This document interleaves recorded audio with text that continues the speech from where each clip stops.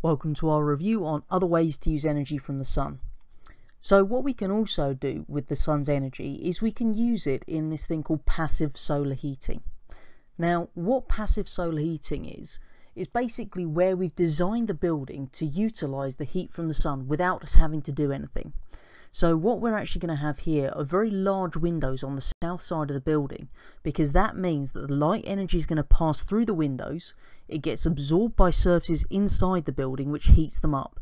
They will then re-radiate that heat energy and therefore warm up that building. This picture here then just shows us how it works. So as we can see, we've got the glass on the south side, and in this instance we've got it not only on the wall but also on the roof. So this would be kind of like your conservatory if you like. So the radiation from the sun passes through the glass and is absorbed by those inner surfaces, the brick surfaces.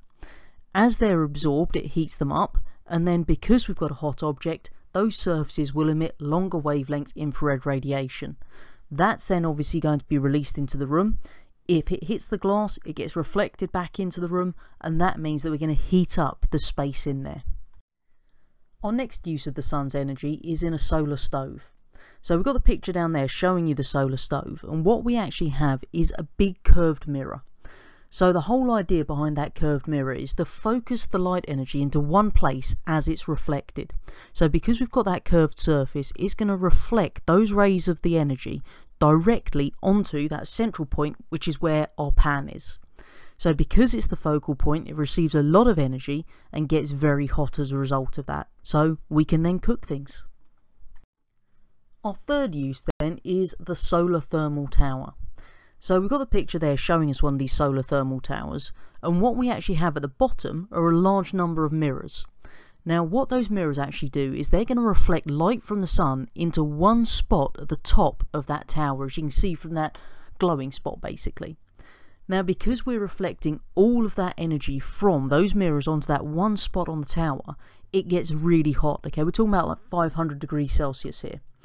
Now because it's getting to that very high temperature, we can use that energy to heat water into steam. One thing to bear in mind is that throughout the day the sun is in a different position in the sky.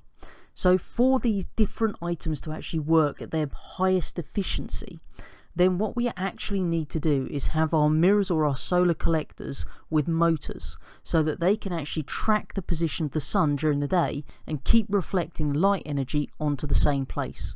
So do remember that we can motorize the mirrors in order for them to track the position of the sun to maintain that maximum light energy reaching the same place on whatever device we're talking about.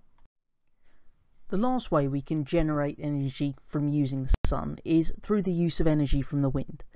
Now I know what you're thinking, how on earth does this come from the sun?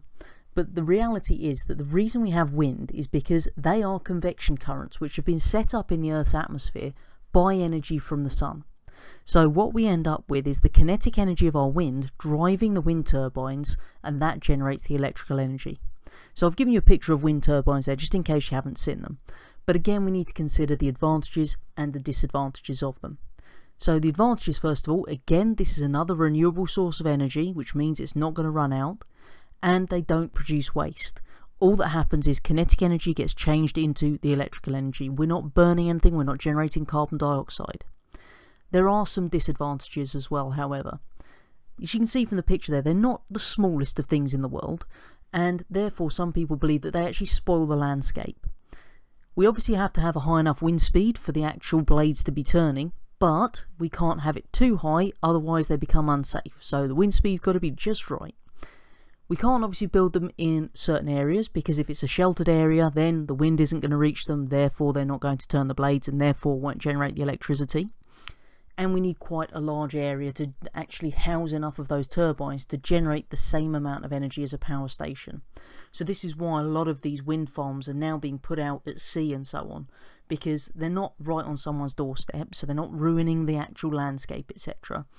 But you get a good wind speed out at sea because it's not sheltered by anything else.